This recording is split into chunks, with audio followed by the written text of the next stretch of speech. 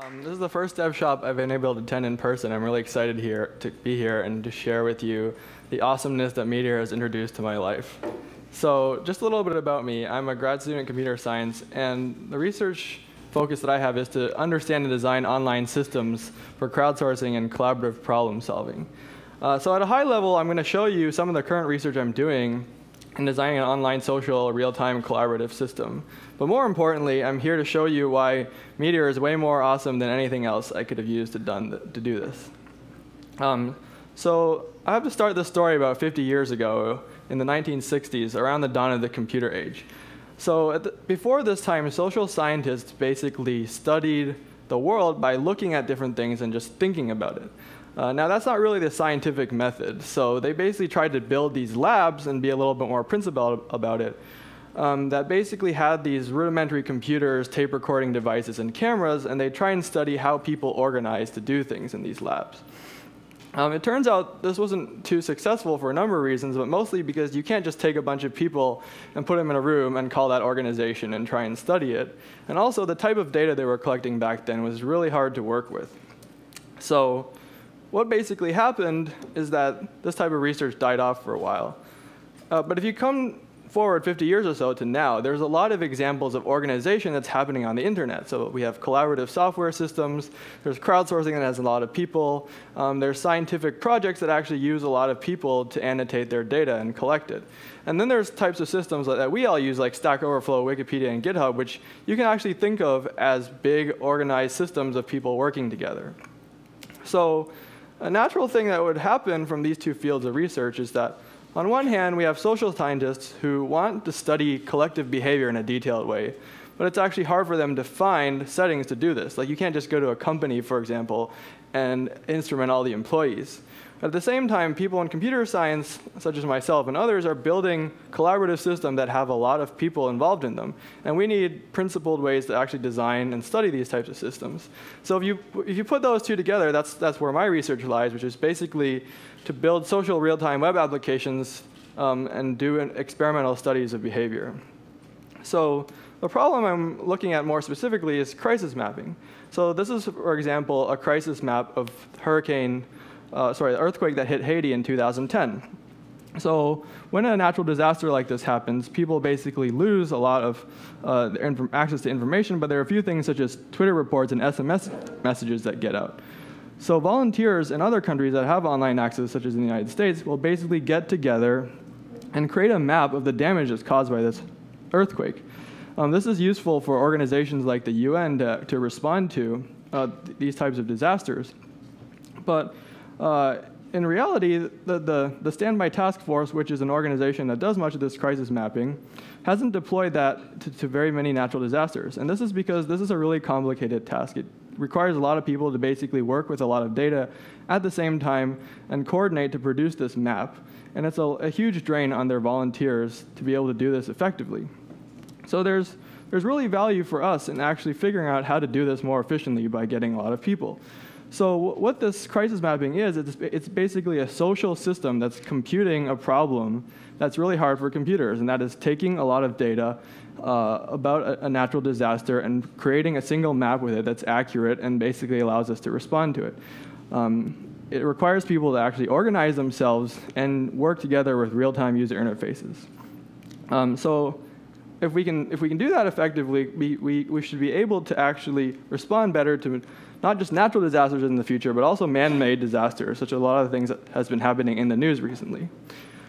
So let me show you just a demo of what I've been building with Meteor and how I'm studying this. So this is the interface I've built for collaborative crisis mapping. This is data from Hurricane Pablo, which hit the Philippines in a couple of years ago in 2012. So this is a map that's filled out, and basically on the left side here we feed in Twitter events to a group of people working together, Twitter or SMS messages, and ask them to tag them to these events. So they just drag and drop them, and this tagging basically describes what kind of damage this event has caused, whether it's flooding, whether it's infrastructure, and also where it is on a map. So they locate all of these on a map. At the same time, this is actually 16 people working together So they can actually chat about this and ask each other questions and answer and help each other out. So in the chat, for example, people have the ability to kind of like refer to each other by name, talk about the tweets that are coming in, and kind of like ask each other questions. And that's what you see tagged in this chat right here. Let me just give you an overview of what this actually looks like. So one thing that's really cool about Meteor is we can not only do this app in real time, we can actually use it to kind of watch what happened. So this is a replay of what I just showed you, where we basically fed in data. People are filtering it on the left here, and other people are kind of working to tag these into different events and put these on a map. So this is basically allowing us to go back in time and look at what happened during the course of these people working together. And that's really cool because it's allowing us to kind of go back as many times as we want to look at what people were actually doing. So as you can see, there's this map is kind of appearing, and these places are getting updated, and there's more things appearing on the map. And this is basically about an hour of work that I'm compressing into a few minutes. So done by a group of 16 people, which is pretty effective. Another thing we can actually do is analyze the data as soon as we get it, using something like D3 when combined with Meteor. So this actually shows you the raw data from what I just demonstrated, where these are 16 different people, and this is what they did over the course of about an hour. So of course we can kind of like, we can play with this, we can look at what people were actually doing. There are different things, such as some people are doing different kinds of work. They're filtering, they're entering in data, they're also chatting with each other. So we can look at everything that they've done over the course of this time. So let me just compress this to get into one timeline. We can also look at how people worked, what people were doing during this time. So let me just take a look at this over the span of the first 20 minutes or so. So one thing that we can do is we can actually browse this data and look at what people were doing that changed over time. And basically what I'm showing you here is a clustering of people by the predominant type of thing, the action they were doing, and looking at whether that changes as they work through this. So another way you can look at this is, for example, if we look at the people that, by how much work they did in the first half, and kind of switch to look at the last half, we can see that, just for example, most of the people that were contributing a lot in the first half were still doing a lot of work in the second half, and the people that weren't doing so much work also didn't do so much work. So that's something that is pretty obvious. So this type of analysis basically allows us, with the help of Meteor, to kind of look at our data in a lot of different ways, using both basically not just to conduct the experiment and study it, but also to look at the data in ways that have been really hard to do before. So this is just another visualization of basically all the tweets that came out of Typhoon Pablo. And this is a network visualization which basically puts similar damage in similar areas together on this graph. So you can kind of play with this, and this is basically a representation of what the damage that Typhoon Pablo caused. All right, so let me just show you a few other things. During the course of actually running this study, I hit some of the limits with Meteor. It was really interesting. So we actually took 100 people from Amazon Mechanical Turk and asked them to connect to our app at the same time, and we sorted them into groups of different sizes. This is really cool because there's a lot of data being pushed around, but basically after a few hitches, Meteor handled it just great. And if you tried to write a real-time map with this many people before Meteor, you would have a hard time doing it, even with a huge team. So after Meteor, one person, several months of work, did it pretty much from scratch. So thanks a lot to the huge team of programmers that was helping me with that, right here. Another thing that's challenging when you design these complicated apps is actually showing people how to use them. So this is something else that Meteor actually makes really easy. I made a package called Meteor Tutorials that basically allows you to programmatically generate a tutorial for your app. So we have a pretty complicated app here that we have to show people all the steps of it. And this basically allows you to specify parts of the DOM that you highlight for each step and automatically make people kind of do certain things. So this is a really effective way to actually teach people about your user interface. And this is not just specific for the type of stuff I'm doing. This is a package that you can use basically on any Meteor app to kind of demonstrate how you would use it. So let me just conclude by saying there's a lot of really interesting stuff that Meteor has allowed us to do. So when we're actually doing these studies, we can kind of have multiple groups at once and look at them all at once in real time. And if you went back even like a decade or so, this type of research was basically impossible because you need a lot of people with a lot of notepads, and then you just have a lot of notepads, and what are you going to do with that? Now we get all the data basically for free as part of our web application, and that makes all kinds of things possible that really weren't before.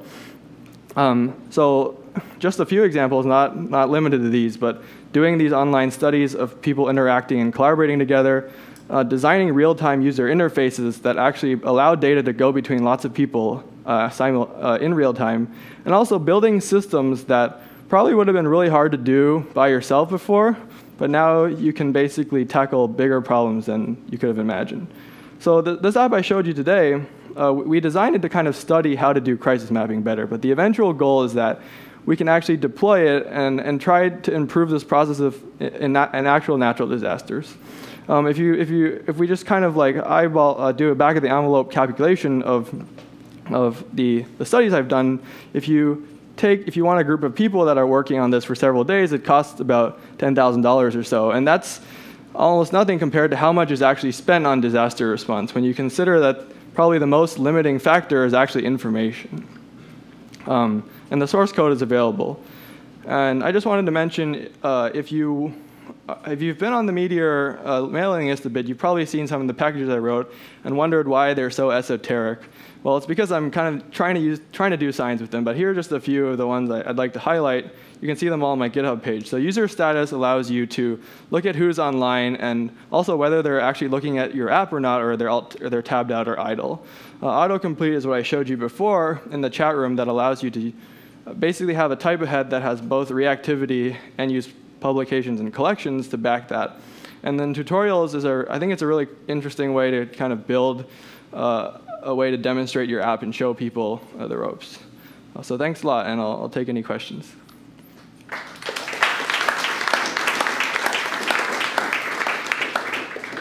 All right, do we have questions for Andrew? Bjorn. Yeah, your user status package. How does it work? How do you maintain a list of who's connected or not? Are you writing MongoDB or are you? Yeah. So. Connection? User status basically. Oh, hi. So the question was, how does user status keep track of users that are connected to Meteor? So basically, there's a couple of things. Out of the box, when you install it, when earlier in like the lifetime of Meteor, we kind of had to do a bunch of things manually, such as track collection. So that's when it was a little bit more useful. Now a lot of that happens automatically, but basically it stores a collection of all the users that are connected by each connection. And it also keeps track, maintains a field in their user document about whether they're online or not. Another thing that's more interesting is that you can configure it to kind of basically watch if someone is actually doing something in their app.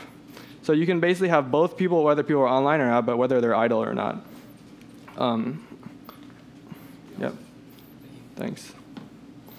Any other questions from the room? Yep. I don't have much experience designing schemas for any real project, but I'm curious how much work, when you implemented the show me the history of what happened, did you have to think about that from the start, or did you have that later on? Yeah, so I think when the question was, if you're implementing a schema for a project like this, do you have to think about it from when you start, or kind of can you just do it later on? And I think my experience with doing research projects like this is you do have to think of the data you're collecting and how you're going to analyze it as you start doing it. Because otherwise you may end up in a situation where you've collected the wrong data, or you don't know what you're going to do next. And then, so it's good to have some foresight for that. Yeah. I was wondering specifically about the timeline you showed us, though. Mm-hmm. Where, obviously when something gets deleted, you're not just removing it from the database, because we can still see it when you go back and replay. Right, so this is kind of interesting. So what I'm actually doing here is, on the Meteor app itself, everything just basically happens. Whenever anyone makes a method call to the server to do anything, I'm actually storing both the action that they caused as well as what they did. So in the replay I just showed you, I'm basically playing that back through a bunch of temporary collections and pushing that to the client. So that basically allows you to get this pretty much instantaneous view of like I didn't even have to really change the client UI for that. As long as I set up the publications correctly, then everything just looks the same. I can basically play back time as it happened like several months ago in that instance. So the cool thing that you might find interesting about that is this package called partitioner, which is basically an abstraction for dividing a Meteor app into a bunch of different worlds, so that the client can be oblivious to the presence of each different world. Any other questions? All right, thanks. Oh, wait, we do have more questions. You made a wrapper around Share.js. Can you talk a little about how you used Share.js for your other projects? You asked about the wrapper around Share.js and if I could use that to do other projects. So yes, Share.js was actually something I used as part of this app, where it basically gave people the ability to edit documents simultaneously. And that's not something that's part of Meteor because it requires this thing called operational transformation, so people can actually type into the same box. It turns out it wasn't used that heavily in our research, but I think the way forward, I think it's a good duct tape for now, but the way forward is actually to have some sort of operational transform integrated with Meteor. So the way this works right now is there's actually, you can use Ace or CodeMirror, but it's basically running the whole Share.js stack inside your Meteor app alongside the regular Meteor stack. And that works pretty well, but eventually we'd probably want to have better integration with Meteor itself. So I mean, but the whole point was that you could basically just drop this in and have real-time editable documents. And it does its job well for that.